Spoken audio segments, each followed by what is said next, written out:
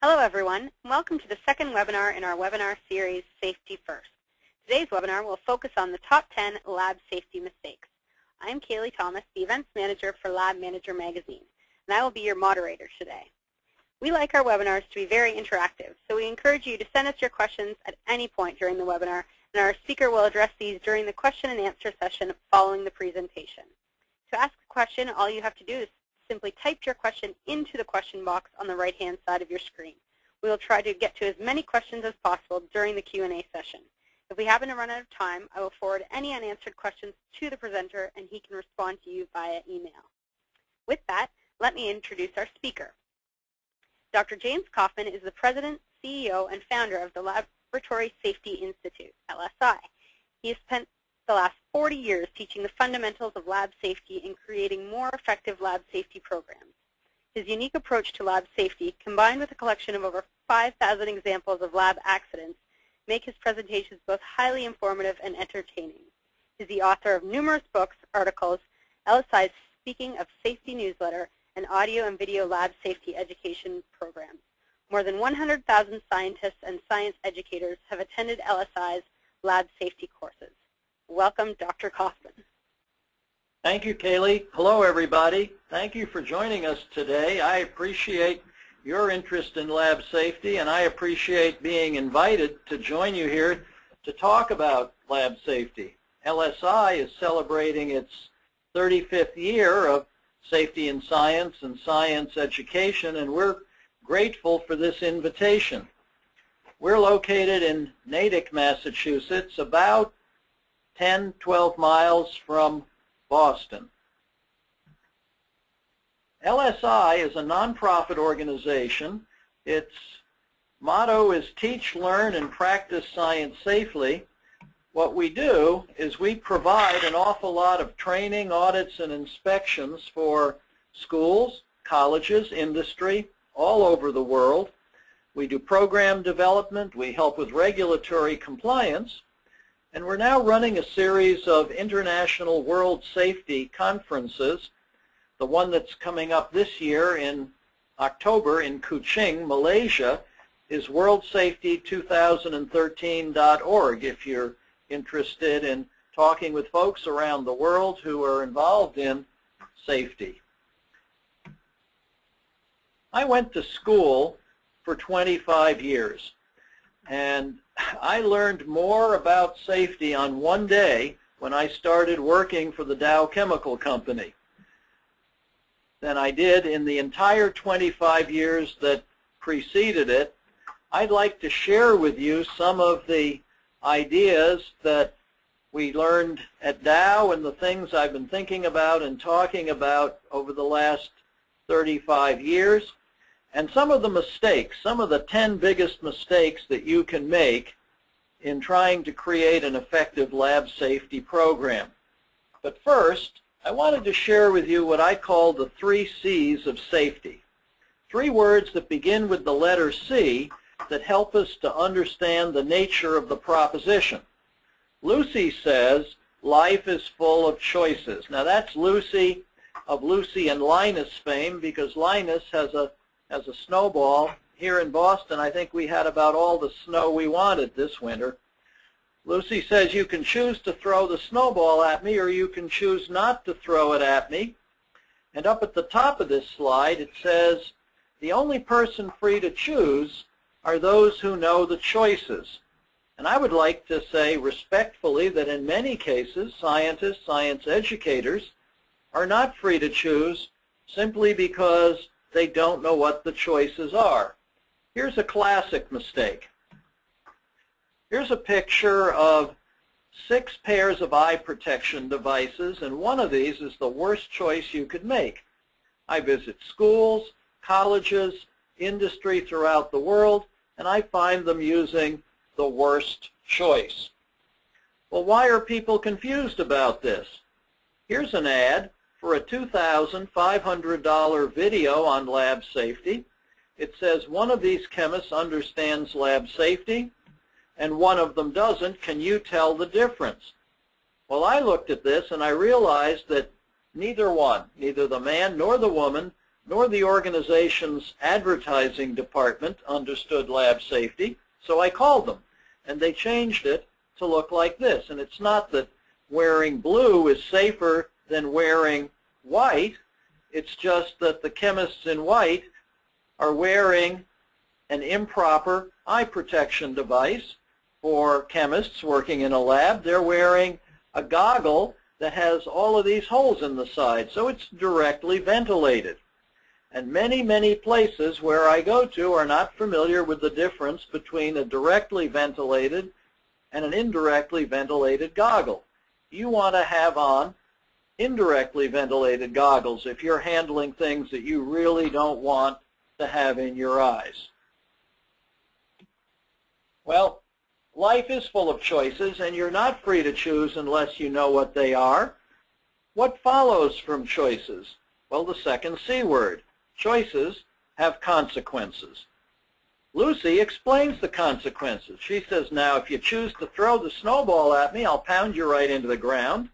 And if you choose not to, your head will be spared. And it takes Linus maybe a nanosecond, and he throws down his snowball, says, life is full of choices, but you never get any. And the point here is that when people understand what the consequences are, they're going to make better choices. At the bottom it says, the persons best prepared to choose will know the likely outcomes. Let me give you an example of likely outcomes.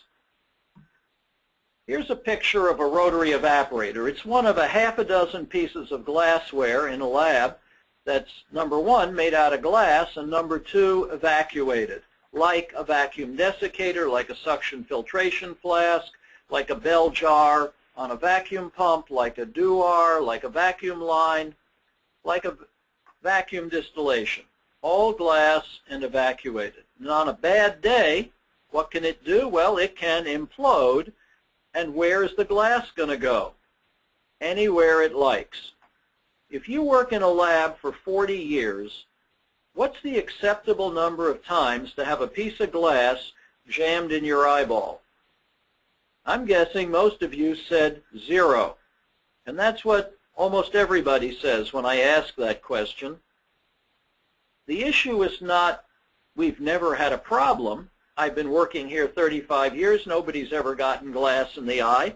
That's not the issue. The issue is I don't ever want a piece of glass in my eye, and if there's something simple and inexpensive you could do about it, like wear safety glasses with side shields as minimum eye protection in a lab, that would be great.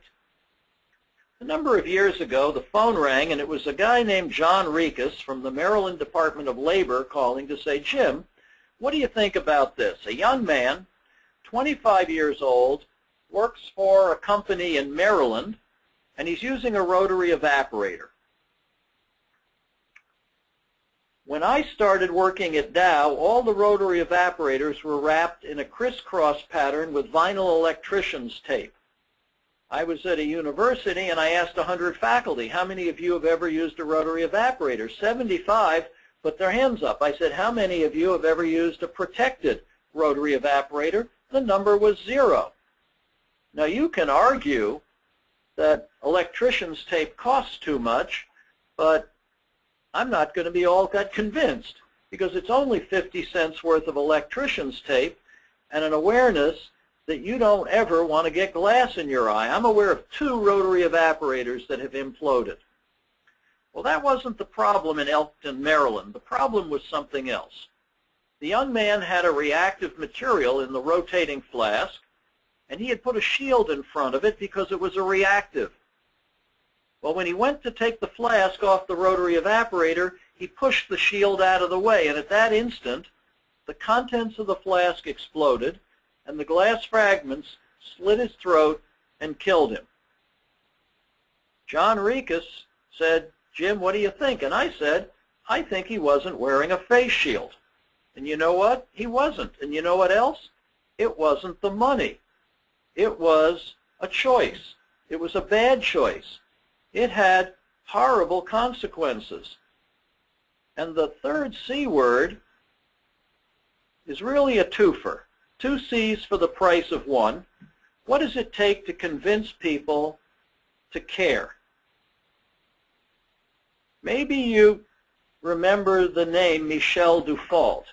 Michel was a senior at Yale University in 2011 in the spring, working alone at 2 in the morning in a machine shop, chemistry department shop, by herself. She had long hair in a ponytail, a very long ponytail. It was tied back, and it managed to get caught in a lathe she was using, and she was killed. Michel Dufault's death caused us to think about this question. What does it take to convince people to care? When you think about the kinds of mistakes that people can make, every time you break a rule, you're getting a little bit closer to having something really bad happen. And working alone and not really tying back effectively long hair or loose clothing, that's asking for trouble. We did something. I'd like to show you our website. This is the LSI website, and on our resources page, what we did was we created, I don't see us moving there, well, it's going slowly. We created a virtual memorial wall, and we have the names of over 300 people. Looks like we're not going to have access, so let's go back. The names of over 300 people who were killed as the result of lab accidents. A lot of mistakes, a lot of reminders that you really ought to pay attention to the rules. You know, rules, well, we'll talk about what rules are as we go forward. They're monuments. Monuments that are erected over the dead and crippled bodies of people who figured out a way to do something and they're no longer with us, like Michel or like Dennis at the company in Maryland, who left behind an 8-month-old child and a spouse in 1992. So what are the top 10 lab safety mistakes? William Lawrence said safety is a judgment about the acceptability of risk. I like that. I think that's a great definition of safety. Dilbert says our goal this year is 0 disabling injuries. Last year our goal was 26. In retrospect, it was a mistake. We had to injure 9 employees to meet the goal. We don't want anybody to be hurt.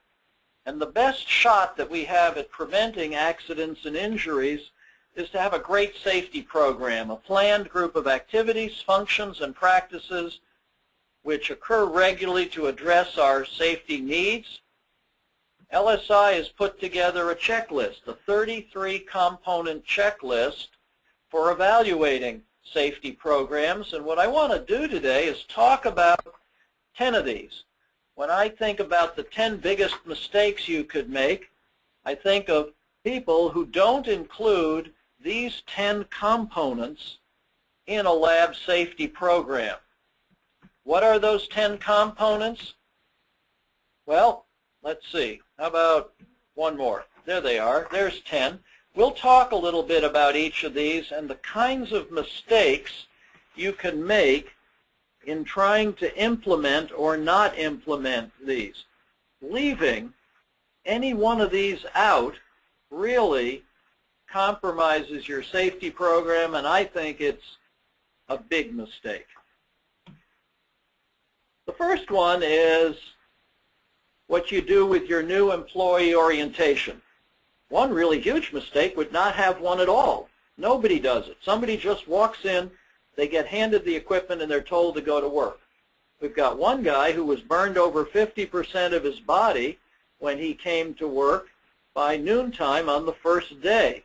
The day before, their 3-liter wearing blender, where they were blending up leaves in an organic solvent, broke, and they sent somebody out to get the new blender, and then he started work the next morning. Somebody brought in the blender. They handed him the protocol. They handed him the blender, said welcome, and said grind up some leaves. So he put in a liter of solvent, and he put in a handful of leaves, and the next thing he knew, it was splashing out, and he was burned, ignited by the motor, and he was burned over 50% of his body by noontime on his first day at work. What they forgot was they couldn't find a 3-liter blender. They brought a 1-liter blender in, and the procedure said put a liter of solvent into the blender, and it was the wrong amount. There was no protocol for this, and he had no orientation. Well, maybe you do have an orientation, but it's not done till we manage to get around to it. It has to happen on the first day. HR often does this, or maybe the safety department does it. We believe the most important person involved in a new employee orientation should be the immediate supervisor. I've asked over 100,000 people, how many of you had your immediate supervisor sit down with you on the first day and talk with you about the importance of your health and safety and the importance of following the rules? Only 5% have said yes. I think this is a huge mistake, not getting the immediate supervisor involved in orienting the new employee. And I think it has to happen on day one, to look them in the eye and make sure it's clear that the person who's going to be buttering your toast thinks following the rules is important. And if you want, don't wait until you get to the orientation. Make sure every applicant who interviews gets asked the lab safety question. What have you done in the past that's going to allow you to contribute to our lab safety program? The new employee orientation is number one. Number two is the safety manual. When I started at Dow, my boss handed me, on day one, the new employee safety manual and said, here, Jim, take this home tonight and read it, because over the last 100 years, we've put into the manual everything that you need to know about working safely here, all the policies and procedures. They've got to be in writing. If your policies and procedures aren't in writing, you don't have a policies and procedures. What you have is called an oral tradition. So you need a good safety manual that covers all the policies and procedures. If you'd like to make a huge mistake, don't have one. And by the way, a chemical hygiene plan, a written chemical hygiene plan, is not a lab safety manual. It covers only one of the 9 hazards, chemicals. What about biological, mechanical, noise, radiation, high-low pressure, electrical, stress? All of these 9 hazards are hazards in the lab. The chemical hygiene plan is only going to cover 1. It has to be readily accessible. Why don't we try locking it in somebody's office so that you have to find them and get a key to get access to the manual? It needs to be reviewed at least annually. Well, we're not going to review it. We wrote it 20 years ago, and it's fine. And we don't review it, and we don't update it. That would be a big mistake. And here's the biggest one of all. If you've got policies and rules, don't enforce them. Don't worry about it. Just let it go. Let everybody do whatever they like. Because if the policies aren't enforced, if the rules are not enforced, you don't have policies. What you have is called lip service. And as I said before, the rules are monuments that we erect over the dead and crippled bodies. It's not that safety people like myself, we don't sit up late at night trying to figure out ways to make it take longer, cost more money, and irritate the living daylights out of our colleagues. It's very simple. As night follows day, if you do what they do, you're going to get the same result.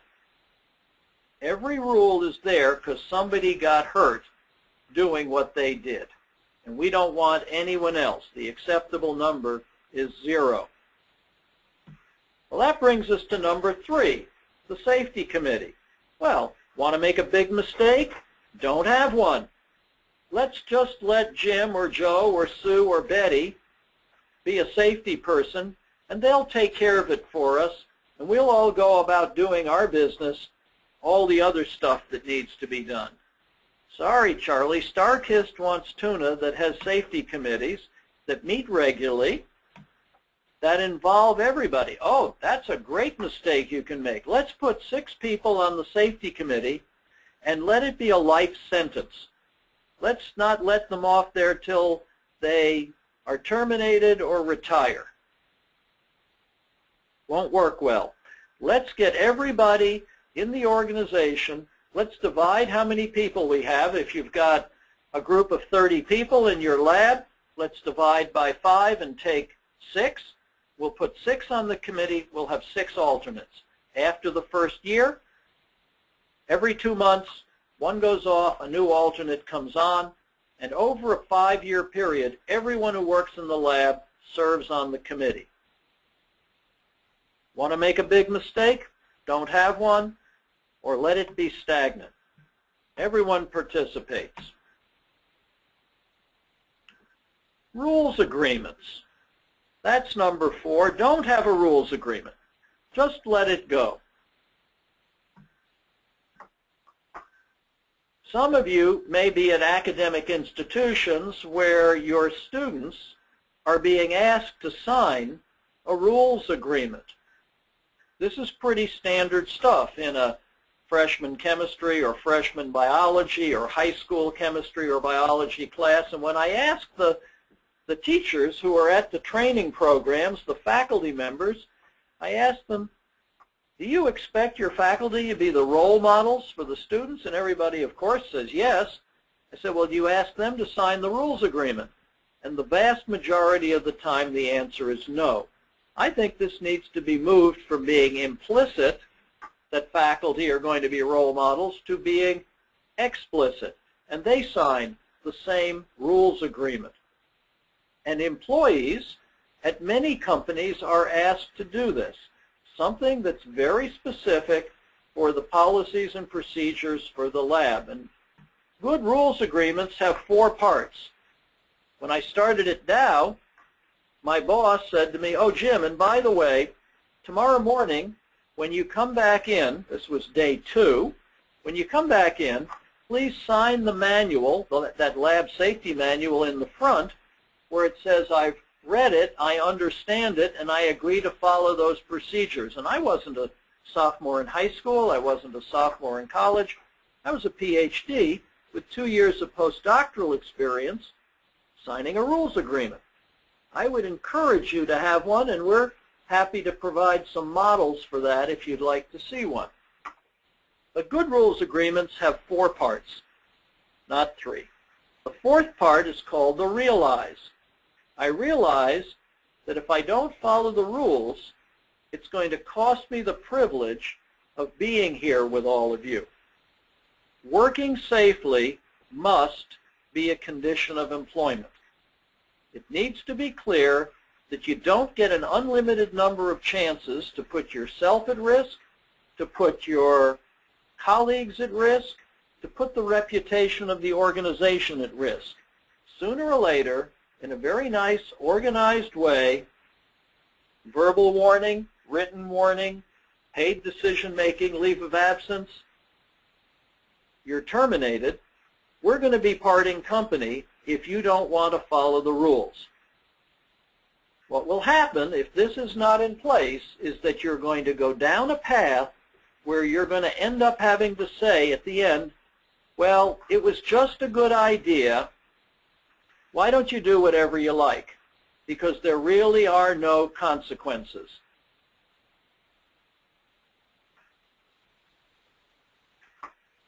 We like the idea of providing a cover letter. Want to make a mistake? Don't do it.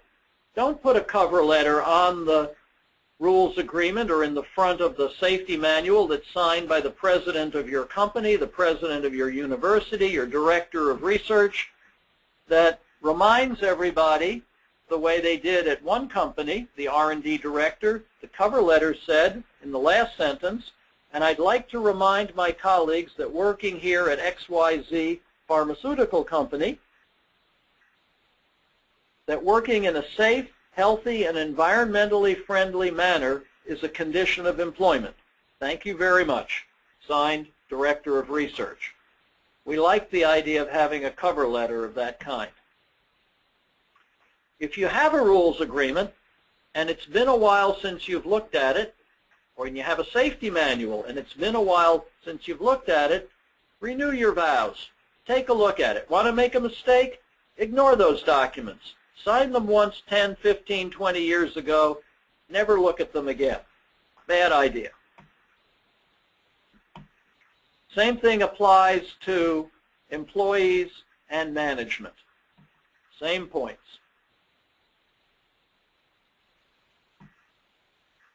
There are 4 simple questions. Number 1, what are the hazards? Do you really know what the hazards are? I said there were 9 of them. Have you looked around to determine the hazards? OSHA says you're responsible for doing that throughout the whole workplace. That's in the 29 CFR 1910-132 standard for personal protective equipment.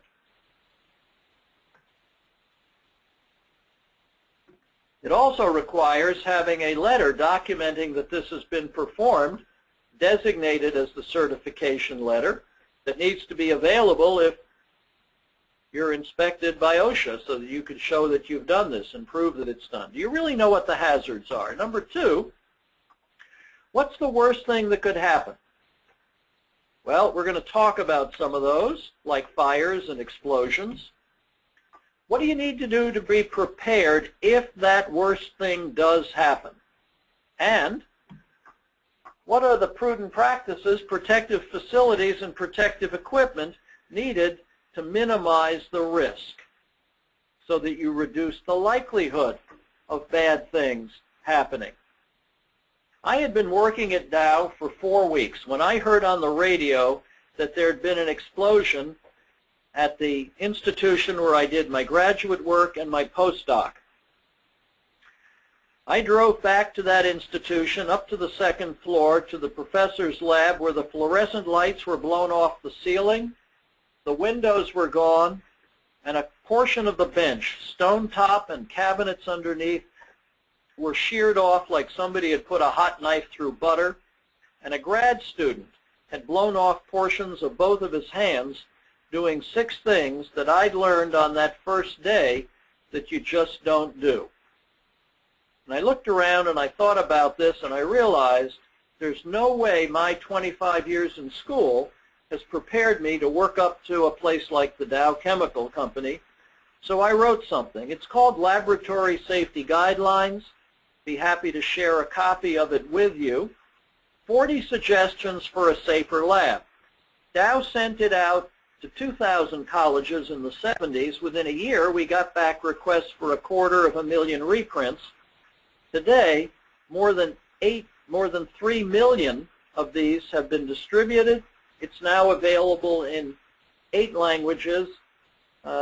Next month, when I go to Shanghai to talk to 300 lab managers, I'm going to take the Mandarin version with me so that we can share it with them. OSHA has included these laboratory safety guidelines as a reference in the OSHA Lab Standard Appendix B since 1990. When the lab standard was revised this past year, Appendix A had a revision this year. These 4 questions were included now in Appendix A. They are critical questions. They're simple questions. And if you'd really like to make a big mistake, ignore them. You need to have a safety policy statement signed by the highest ranking person at your organization, dated and prominently displayed. Mistake number 6 is don't do this.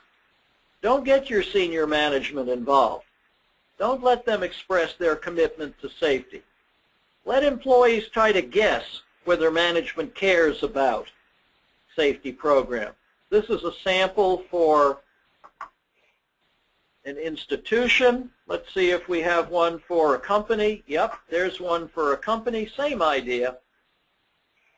Protect the health and safety of our customers, our employees, and the environment. And if you want, really enlarge it, make it very large, and put it in the lobby so everybody can see it.